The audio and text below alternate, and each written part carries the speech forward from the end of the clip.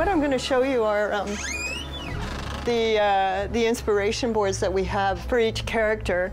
And a lot of these were set up at the beginning of the shoot and also in the interview process. I worked very closely with the producers, Tom and Christina, in establishing how the characters would look. You know, to think of Corcoran as a rock and roll kind of guy, so I took inspiration from 70s rock stars who were, you know, very kind of out there in terms of they wore frock coats and they embellished themselves with hats and all that kind of thing. So, and really the important thing was to get the character with each and every one of them. It would be that you would look at the person and understand about them, understand where they were coming from, have a feel at least for the person. Robert Morehouse, who's played by Kyle, is a very upscale sort of, and as we went through the fitting, it was suggested that perhaps he had a lot of influence from, you know, maybe he traveled, and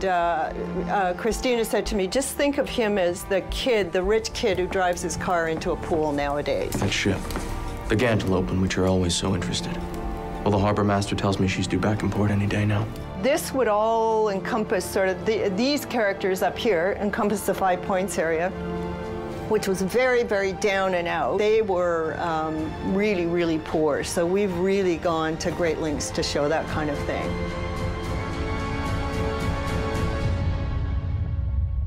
Elizabeth, very well-to-do, lives the high life, has all of her clothing made for her, probably imports fabric from Europe. So we've gone extremely upscale with her, although she's non-conventional. She's not a really conventional woman for the period. She's a lot freer politically and just in her outlook. So we've tried to portray that. It's a fine line between someone who plays the game and dresses the part and someone who kind of breaks the rules. And we've tended to go a little bit that way with her.